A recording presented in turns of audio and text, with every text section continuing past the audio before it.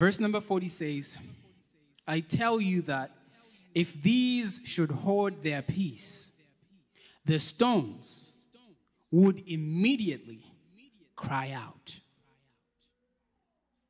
Interesting. Now, primarily that means that it's impossible for them to keep quiet. They have to do it because it's impossible. But also, let's spend just a few minutes reflecting on this verse. The stones crying out.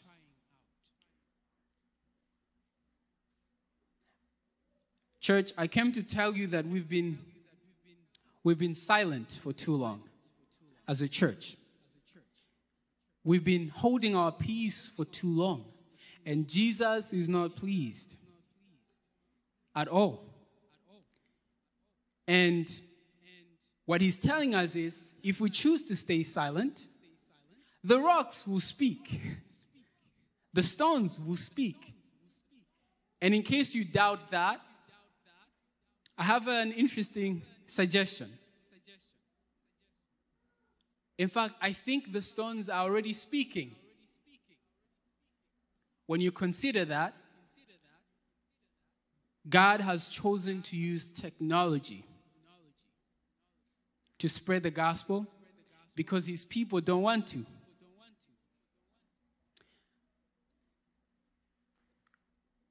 We all know the technology of a speaker, right? We all know how it works, right? What is a speaker? What is it made of?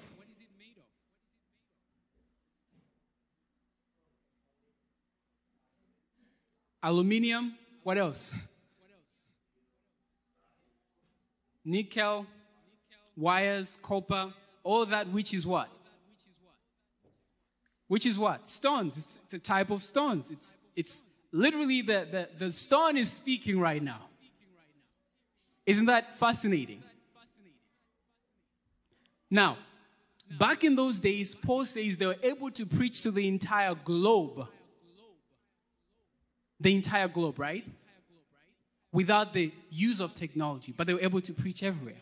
Why is it that we are not able to preach to the entire world? Even with the technology we have.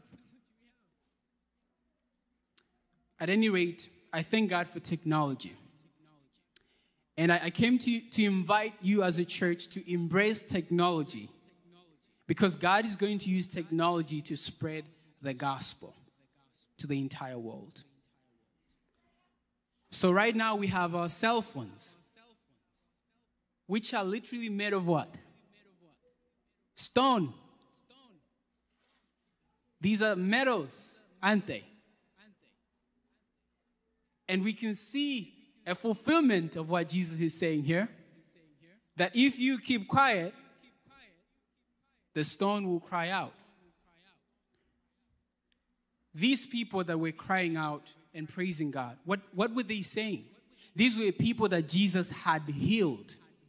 These were people that Jesus had opened their eyes, the blind that were now able to see, those that had disabilities that they were now made whole. They praised God. But how many things has Jesus done for your life? And you do not want to praise him for. You don't want to share that good news to others. Well, if you don't want to, the stones will speak. Now, of course, he said this to rebuke us as well. To say, you know what? You guys can do better. And now recently, how many of you have heard of ChatGPT? Just me? Oh, okay. There's a few. That's good. So ChatGPT is a technology based on natural language processing, where literally you can feed this technology data. Let's say feed it the Bible. Train it on the Bible. You ask it any question from the Bible and it will answer you based on the Bible. Isn't that cool? And what if God says, okay, you guys don't want to preach the gospel? I'm going to create my own ChatGPT for my people. Because we do not want to engage.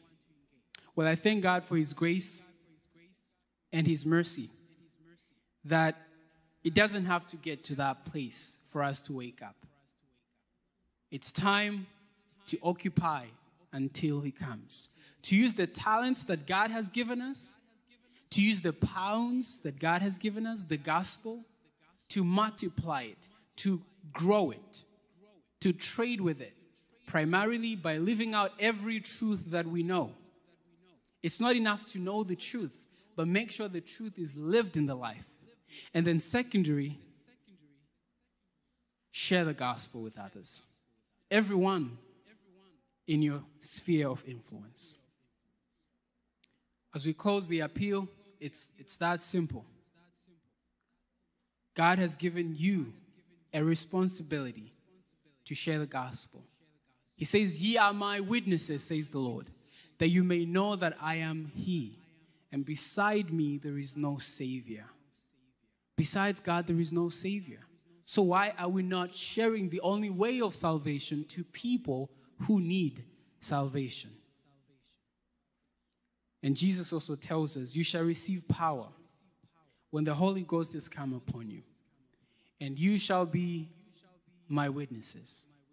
It actually takes power to be a witness.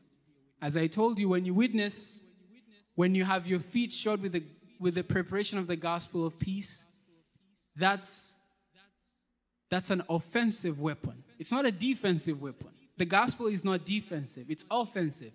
You're going right into it, into the territory of Satan, and saying, "Hey, I'm more powerful than you here."